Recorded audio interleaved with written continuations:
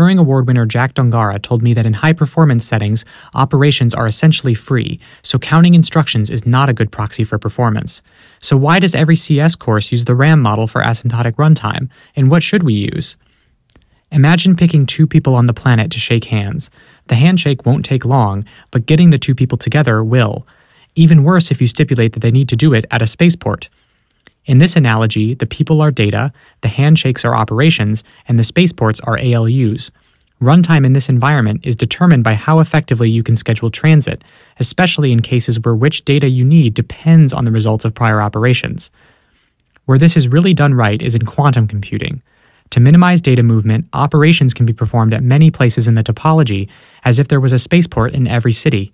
And scheduling the motion of qubits is not left up to a runtime decision of the chip, but is optimized thoroughly at compile time. Classical computers have a topology too, but it is unfortunately understated. I hope future computer architectures bring new interesting topologies and direct ways for data movement to be scheduled at compile time.